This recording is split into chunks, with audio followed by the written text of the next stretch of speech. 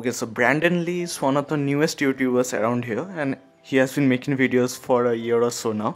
But his videos are something that you should watch out for if you are a videographer, and if you are not a videographer, then you should watch his video to get inspired.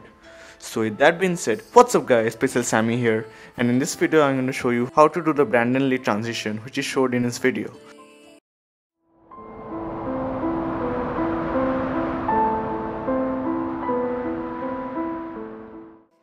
Okay, so this is the clip which I have taken. I am taking the same clip only.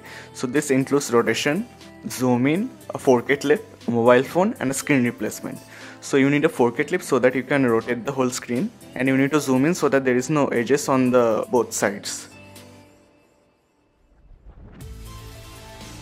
Okay, so this particular portion is the rotation part, this is the zoom part and the rotation part, and this is the screen replacement part. So doing this is pretty simple. I'm going to use another clip from the same footage and then I'm going to replace it here so that you guys can understand how to shoot this. First cut the clip where the screen is just been shown and then drag another footage on top of it. And then go to the first frame and then right click. Okay, first let me change the size. Right click, distort, set a keyframe on the top left hand side and then start distorting. And make it fit to the size of the screen. And remember, like I always say, when you do this, you need to keep each and every frame, and you need to you need to distort each and every frame very carefully. Otherwise this effect will not look good and the footage will be a bit shaky and not look natural at all.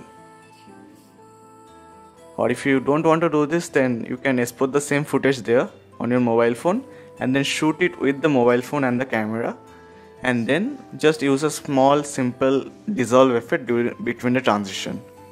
But this is a better way because you can use any footage with this, and if you want to change your plan at the end of the day, then you can change your footage with this effect. But what you need to do is make sure it fits properly, and you need to do it patiently. You need to do it very patiently. So I'm going to just fast forward this portion.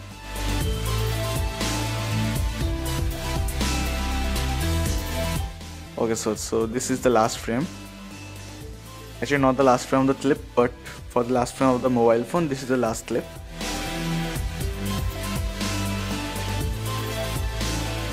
One thing I did not mention or did not show in this screen recording is that if you want, you can cut this portion where the screen has been fully shown, and you can add a color grading filter to the first portion of the video so that it looks more natural with the environment of the mobile phone. So that is pretty much it. This is how the screen replacement works, and if you are new here and if you have never watched Brandon Li's videos, then make sure to check out his video, and I will give the link in the bio as well. So thank you so much for watching guys, hope you liked my video, and if you are into cinematography, photography and filmmaking and all those other stuff, then my channel is just for you. And if you like my kind of stuff and if you like the stuff I do in my channel, then make sure to subscribe to my channel and press the like button and the subscribe button. And with that being said, this is Special Sammy signing out.